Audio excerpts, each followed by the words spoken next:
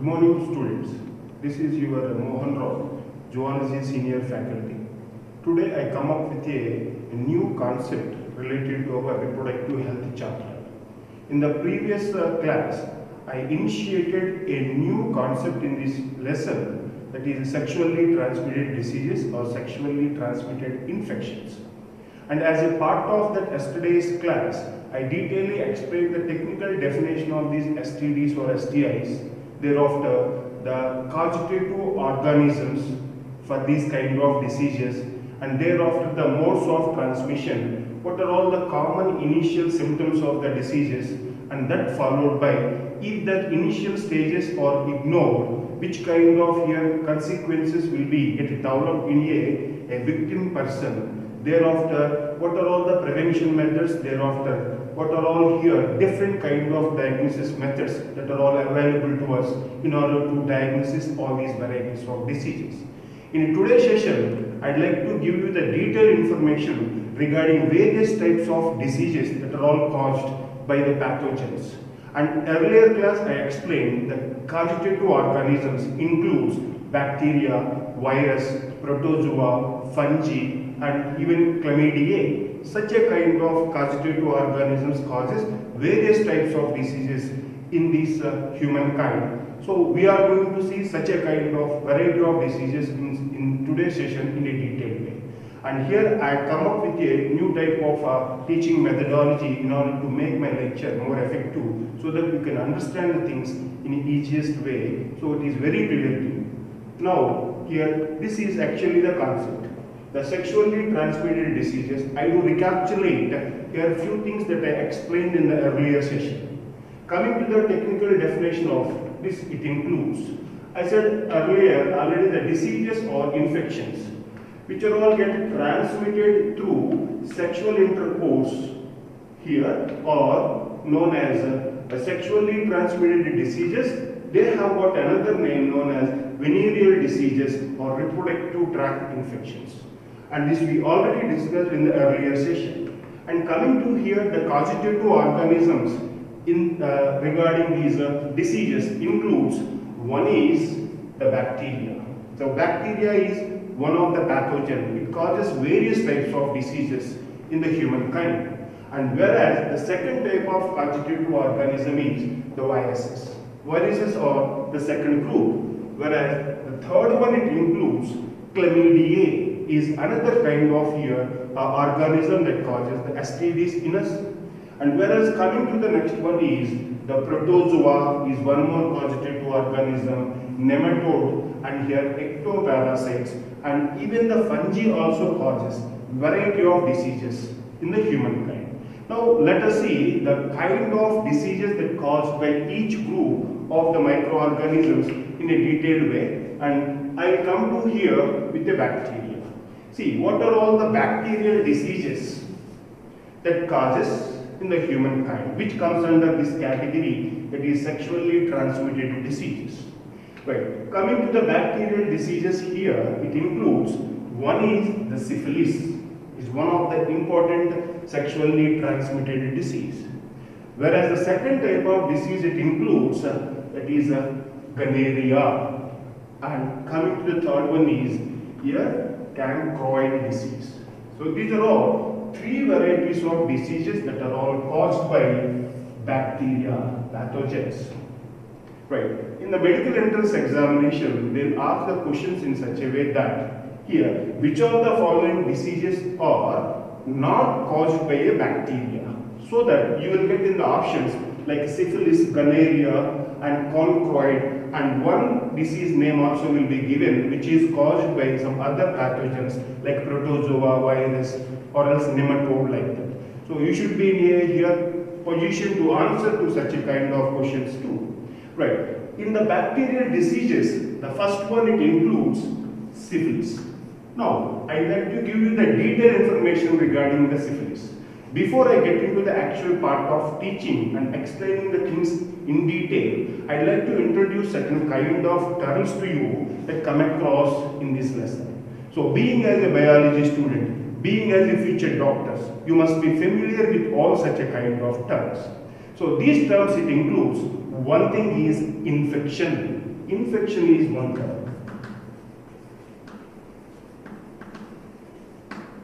Then, what does this infection means? Infection here means entry of disease-causing pathogen into the organism body. If pathogen get entered into the host or the human body, then such a kind of engulfing process is known as infection. Right. This is the one important thing. Once the infection it occurs, immediately the person will not get a disease. And here he will take some time for appearance of the disease, and the time here includes here incubation period.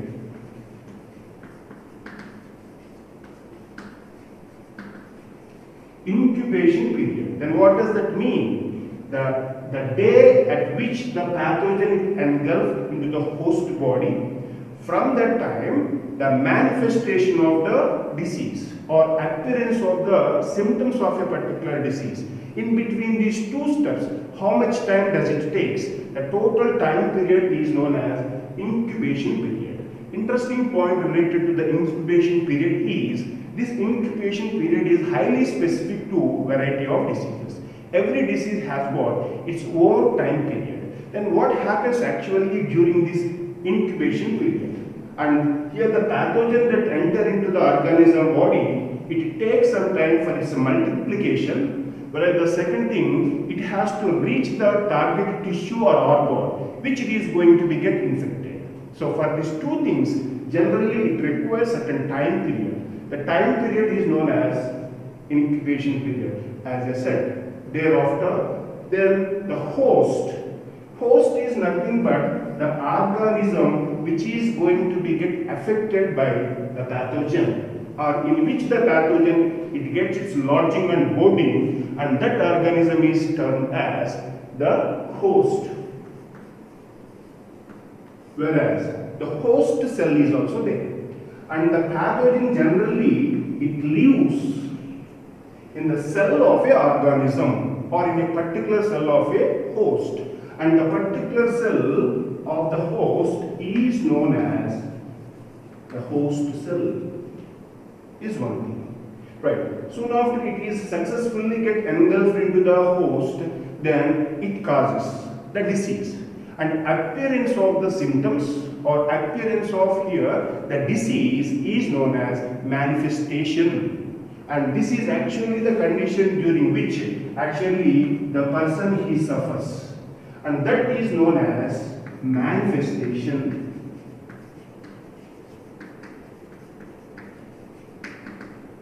And this is a technical term. In general, manifestation means appearance of the disease or appearance of here the symptoms. Then once the symptoms are that appear, then generally what you do? We do approach a doctor, doctor will give a treatment to us. And a person should take a treatment which we technically known as therapy or cure. So during this time, they will be given certain kind of drugs and which kills this pathogen and protect us from the certain kind of diseases. So these are all the terms that come across while I am going to teach this lesson. Right.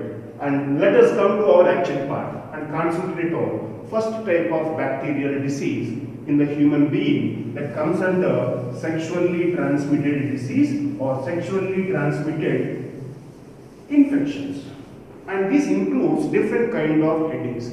One is the name of the disease we are going to study, and thereafter the causative organism. What is the organism that causes, which we call it as a pathogen, and that followed by the transmission method. And different kind of pathogens adopt different modes of transmission. And here what is the type of the mode of transmission that is taking place in a certain kind of disease. And thereafter here, what are all the symptoms that are appear to us, and thereafter what is the incubation time period, and thereafter here, what are all the diagnosis methods are available to us in order to identify a particular type of disease, and finally the cure or therapy. Under all these headings, we are going to study in detail about all these diseases. And coming to the first and foremost one, is the syphilis, which is a bacterial STD. See, let us see this here, syphilis part. As I said already, the name of the disease is syphilis. This is a bacterial disease, as you know that. And this syphilis is caused by a causative organism technically known as pathogen. And here is an important point. Every disease name and the technical name of a pathogen is also required to us for our medical entrance examination. And here it is, Treponema pallidum is the scientific name of the bacteria that causes this syphilis disease. And you know that the scientific name, it includes the species name and genus name. And here it is, pallidum is the species name of this bacteria, whereas Treponema is the genus name of the bacteria. Coming to here, the scientific name, it includes Treponema pallidum is the name of a bacteria which causes the disease, that is syphilis. Right. Thereafter, then, what is the mode of transmission? As you all know that all these diseases we are all studying under the heading of sexually transmitted diseases. So, the sexual coitus will be a common mode of here transmission in all the varieties of diseases that we are all about to study. Apart from that, what are all some other methods also available to us for this transmission? The first and foremost here, method of transmission of this disease, it includes sexual contact is one important. And I said already, unprotected sex. If a couple take part, then if any one of these two couple here suffering from the infection, then the other partner, mating partner, have got chances of getting the infection. And this is one of the important mode of the transmission in this case. And whereas the second one is, this is the disease even which can get transmitted from mother to the children. It is an important point. If a mother is suffering from this syphilis disease, and if she gives the birth to the here young one, even the baby also have got chances of getting this disease. So it can get transferred from mother to the children also. So one more method. Then what is the incubation period? So as I said earlier, soon after the pathogen engulfs or enter into the human body, immediately it doesn't cause the manifestation. No symptoms are appear. It takes some time. I said earlier, the reasons for taking the symptom, the time also for this. And coming to here, after entry of this bacteria, it takes near about here 10 to 90 days span of time. So minimum time it takes 10 days, and here maximum time it takes 90 days span of time, almost all 3 months. So once if the bacteria enter in my body, for appearance of the disease, I may take near about 10 to here 3 months span of time or 90 days span of time. So this is the incubation period of this particular disease. Then what are all the symptoms that appears? So after completion of this manifest here, the incubation time, here the symptoms will be appear in the human body. So this is what we call is manifestation. During the manifestation, what are all the symptoms are experienced by the victim? Let us see now here in detail. And the person suffering from the syphilis here have got the symptoms at 3 different stages. Now let us see what are all the symptoms at different stages in a detailed way. In the first stage, the symptoms that are all experienced by the victim here, that is endurated infections is one thing. Endurated infections are one important thing. Thereafter, painless ulcers. And here, painless ulcers or endurated infections, it means here a source or get appeared on a hardened surface. Endurated infections, it includes here hardened surface infections or happens, and the two there you have a ulcer which doesn't have any pain. A painless ulcers will be. Right. Coming to the second here, the stage, here the victim will experience. During the second stage, he will experience some more here symptoms. And during that time, second stage, when a person comes, cancre, it disappears. And this is the technical term used. Here, chancre. Chancre means painless ulcers are technically known as chancre. So chancre will get disappears in the second stage. Then he will experience some more symptoms, and here it includes skin lesions is one important here symptoms. Skin lesions.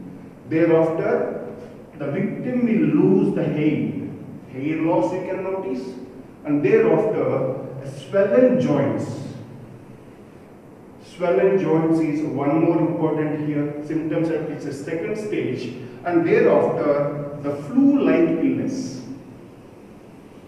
So these are all the varieties of here the symptoms you will experience. You know here very well about the swollen joints, need not to explain, and hair loss, losing of the hair. Thereafter skin lesions. Lesions it includes kind of sore or a wound. The wounds that all get appeared on the skin. And thereafter he will experience the flu-like symptoms also. And now and then we suffer from the flu diseases. And during this flu disease, we do experience certain kind of symptoms.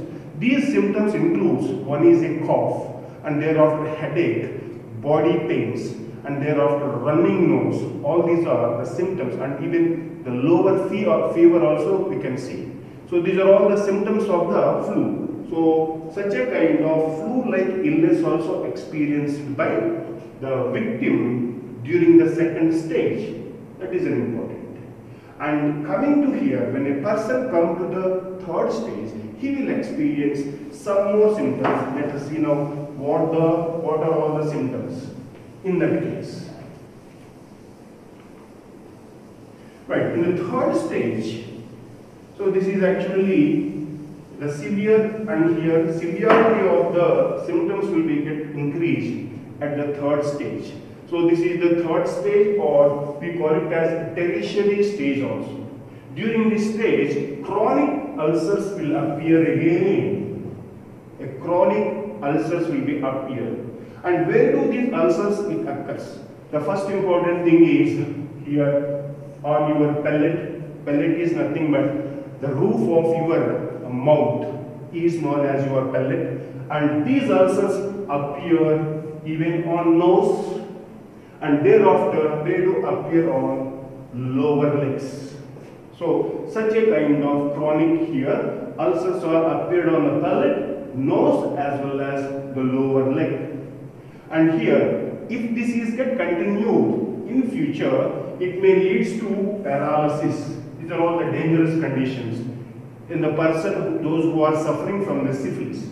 So paralysis may occur, and even it leads to here brain damage, and thereafter here blindness also can be noticed. The heart trouble you can see in the victim, and thereafter here aortic impairment. Aortic impairment it includes, so in your heart there we do have the aorta. Systemic aorta it is known as. It is the biggest here artery in your body. This aorta loses its elasticity, and during the systole time the diameter of aorta it increases. During diastole time the diameter it decreases because of its elastic nature. When a person gets suffered from the syphilis, this aorta here loses its elasticity. That's what we call is aortic impairment. These are all the symptoms can be experienced by here the person suffering from syphilis at his tertiary stage or the third stage. In this case, what are all the diagnosis methods are available to us? Tests that are all available in order to identify the disease or diagnosis the disease. Let us see the types of disease here, diagnosis methods that are available to us. One is here a clinical symptoms. Clinical symptoms naturally helps to us in identification of the diseases. So I said in the beginning itself, every disease has got its unique characteristic features or symptoms. By studying all the symptoms, we can suspect or we can come to a conclusion that this might be a so-and-so disease. So such a kind of clinical symptoms that are all present here helps us in diagnosis of a disease. Thereafter, microscopic examination.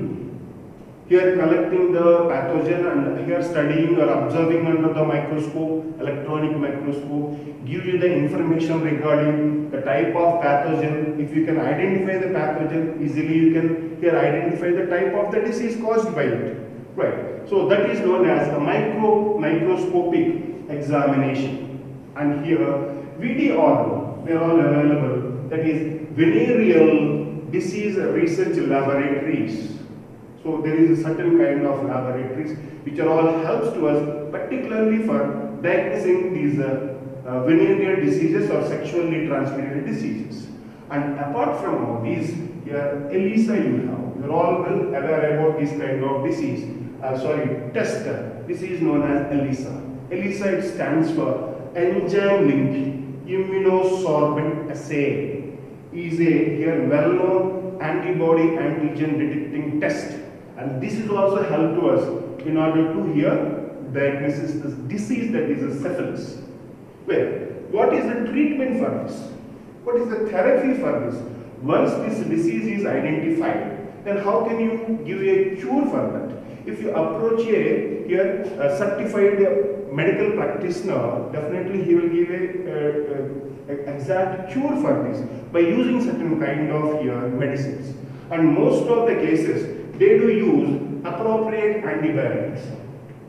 Different types of antibiotics that helps to us in order to cure the disease. The antibiotics that suits to treat the disease, it includes one is penicillin. You are all well aware about this antibiotic, penicillin. And thereafter, the second type of antibiotic, that is nothing but tetracycline. So these two types of antibiotics when you use, definitely you can give a 100% cure for this disease, nothing but the syphilis. So this is one of the important bacterial disease, syphilis, and all the detailed information regarding this. Let us switch over to the second type of bacterial disease here in the humankind. And the second one, it includes the gonorrhea.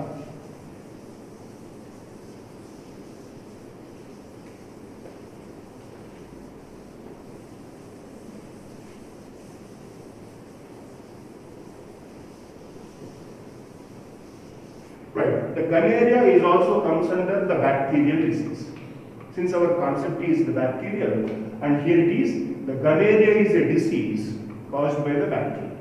And the name of the bacteria that causes this gonorrhea disease in us is Neisseria gonorrhoeae. The scientific name of this one is Neisseria gonorrhoeae. Is the bacteria that causes this gonorrhea disease. Right. Coming to here, the mode of transmission, how it is get transmitted from person to person.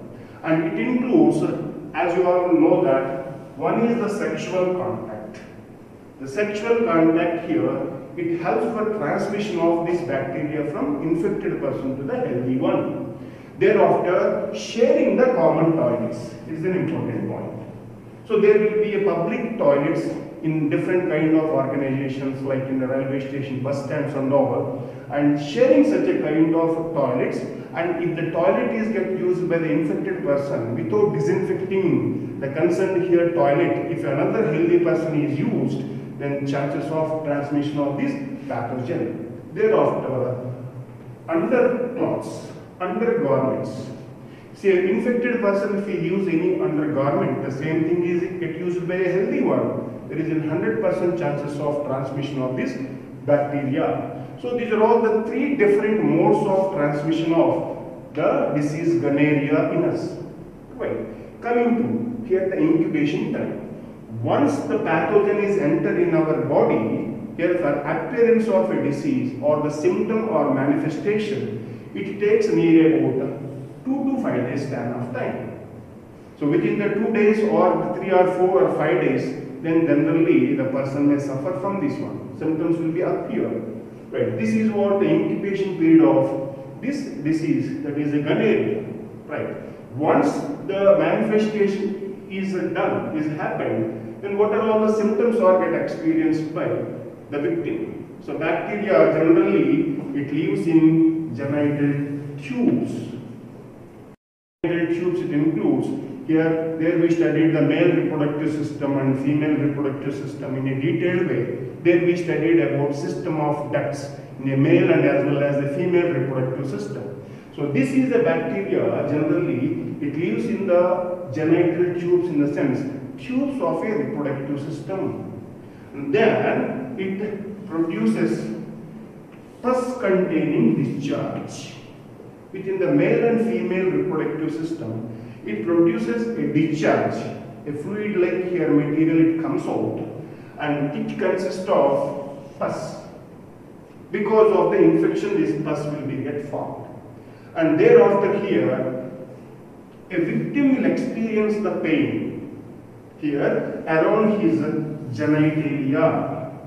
Here around the genitalia includes, as we are all well aware about the male and female reproductive system, there we studied external genitalia of male and external genitalia of the female also. So the part of a reproductive system that is externally visible to us is known as the external genitalia. Majority of the parts of a reproductive system are present inside the body in the pelvic region of abdomen.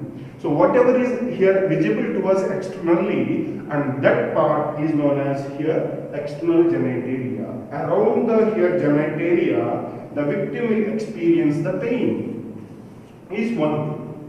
Thereafter, he will experience the burning sensation also. Burning sensation during the urination part. When he is gone for a urination or urinating, then he will experience the burning sensation. Is one more symptom of this one. And apart from that, it can exhibit some other symptoms also. Let us see if there are. And here it may lead to the arthritis. Arthritis in the sense joint pains, and even eye infections also. Eye infections. And who will experience these two kind of symptoms? These are not experienced by the victim. Here is the point to be noted. And here the children, here is a point. The children here of the affected mother. If a mother is suffering from the gonorrhea, and the children of the mother generally also will be get affected. In that case, the children will experience the arthritis, joint pains, whereas eye infections. So these are all the symptoms experienced by the children who has taken birth from the affected mother, gonorrhea affected mother. Right. Coming to here, this gonorrhea, how we can identify this one? What are the diagnosis methods? Tests are available to us in order to identify or diagnose the disease. Let us see here diagnosis methods in case of gonorrhea. First one is clinical symptoms. You know that here the symptoms of the disease. Just now we studied the variety of symptoms. So by studying those symptoms, we can come to a conclusion that the person is suffering from a gonorrhea. Is one of the diagnosis method that is available to us. This can be done by an experienced doctor. And thereafter here, gram staining is one. So gram staining is one of the method that is available to us, which was developed by Hans Christian Gram, a scientist. And in this method, they do use different kind of strains in order to identify the type of the bacteria. Generally, bacteria can be categorized into gram-positive bacteria and gram-negative bacteria. And here, the gram staining method that helps to us for identification of bacteria, whether it belongs to gram-positive or gram-negative. And thereafter here, the discharges. Just now I said here, the pus containing discharge will be taken place. By studying the discharge, of the victim you can identify, and meanwhile by culturing the discharge. So it consists of the disease causing pathogen. When you culture, the number of the pathogen can be multiplied. By studying the particular pathogen, we can identify the type of the pathogen. Finally, we can come to a conclusion that what are the type of diseases caused by these pathogens is one thing. Then, what is the treatment available to that? Once the disease is successfully diagnosed, then we should go for a therapy, a cure for this. So for this, generally here, as I said in the earlier case, antibiotics are used in order to treat the disease, and the types of the antibiotics here are available and useful to us in order to treat the gonorrhea bacterial disease. One is the penicillin, whereas the second type of antibiotic is ampicillin. The ampicillin and penicillin are the two types of antibiotics helps to us. And when you use these antibiotics continuously till the curing of the disease, the person will be free from this gonorrhea disease. So it is completely a curable disease. So this is the second variety of bacterial disease. Coming to here, the third disease, chancroid. Let us see about the chancroid in a detailed way.